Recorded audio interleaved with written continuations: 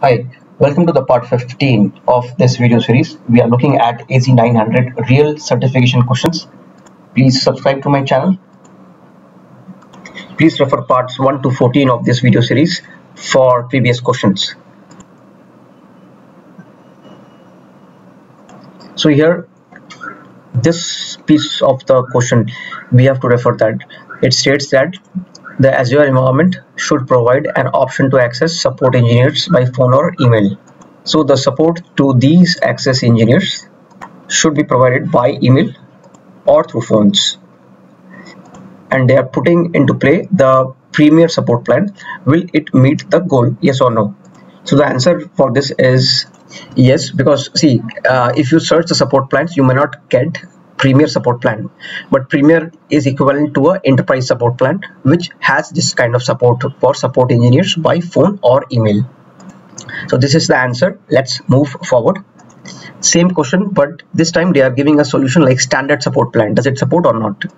So see, this is the standard support plan, $100 per month.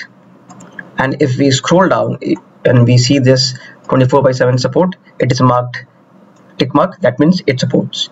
So the answer here would be yes. We saw this in the documentation. Same question, the basic support plan. Does it support this access to engineers by phone or email? No. Let's see.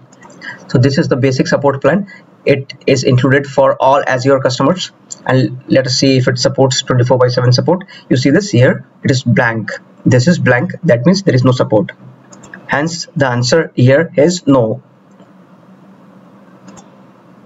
So this states an Azure service is available to all Azure customers. All, this is the keyword.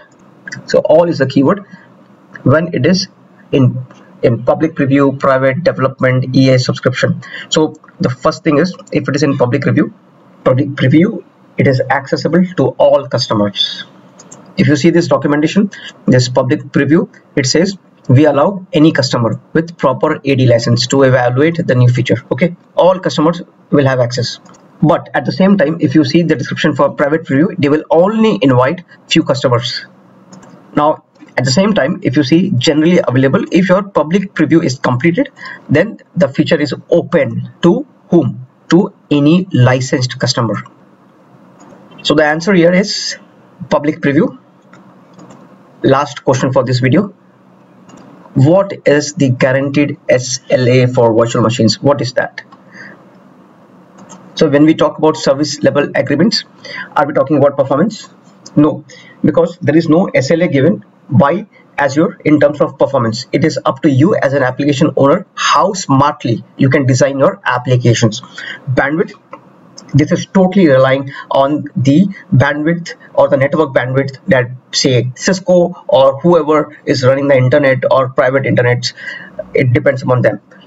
So this is not the answer. So these two are wrong. Now feature availability. Feature availability, there is no SLA for this.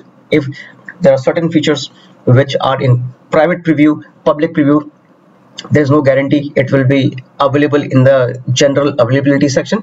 So B is wrong. It only guarantees uptime. That means your service will be up, say 99.99% of the times. That is the only guarantee that SLA would cover for virtual machines. Hence, this is the answer. Please subscribe to my channel and hit the like button if you like my videos. This brings us to the end of part 15.